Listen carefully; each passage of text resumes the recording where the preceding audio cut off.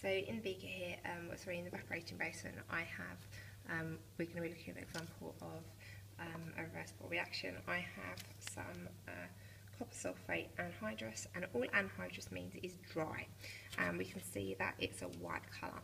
So what I'm going to do is just add some water to this, and I want you to watch what happens to the colour. So you can see as soon as the water is added, it starts to go this really very, very quite nice blue colour. And this is the hydrated form of the copper sulfate. Try to touch more in there so it all goes well. This is the hydrated form of the copper sulfate. This is a reversible reaction between the hydrated and the anhydrous form. So it's a reversible reaction, which means it can easily change between the hydrated and the anhydrous forms. What I'm doing now is just heating it up. I've got my Bunsen burner on underneath the evaporating basin, and as the water evaporates, we should see it start to turn back to white again.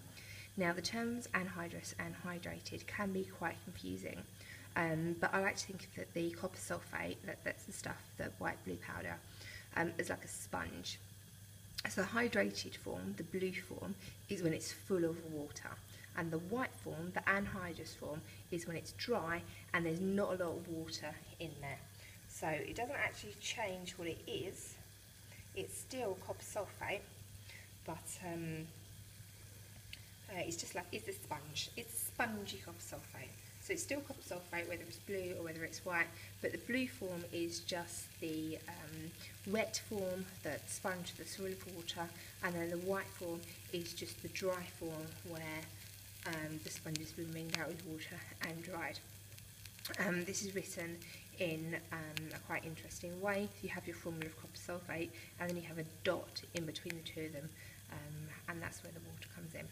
So you can see that the colour of the copper sulfate is starting to change, it's getting quite a lot lighter. It does take a little bit of a while to evaporate all of the water off. This can be quite dangerous because you have to heat it up to quite a high temperature to make anything happen. If I just give it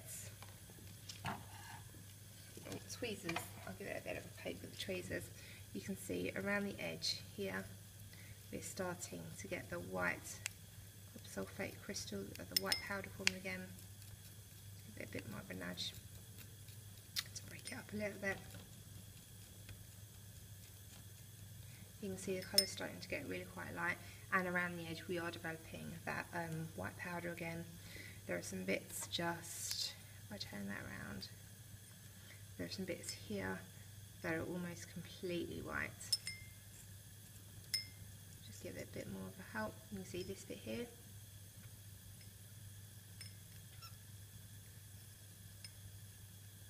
The bottom's white and the top's blue.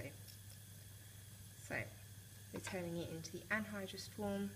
It will go completely white eventually. So just to remind you, this is the symbol for a reversible reaction, and as I was explaining earlier, the copper sulfate hydrated form is just like a sponge for water, and that dot that we use there, you might see that used a few times, means that the water's inside it but it's not actually like combined to it. So it's a reversible reaction, and what it turns into, the water is released, so we have the anhydrous form of copper sulfate over this side, which is white, and the side that is hydrated is going to be blue. And if we just go back to look at our reaction, you can see that it's quite nice and white in there now. Thanks for watching. I really hope this is helpful. Subscribe so you don't miss any of my new videos. Share to help your friends get better grades. Any comments, corrections, questions or requests down below please.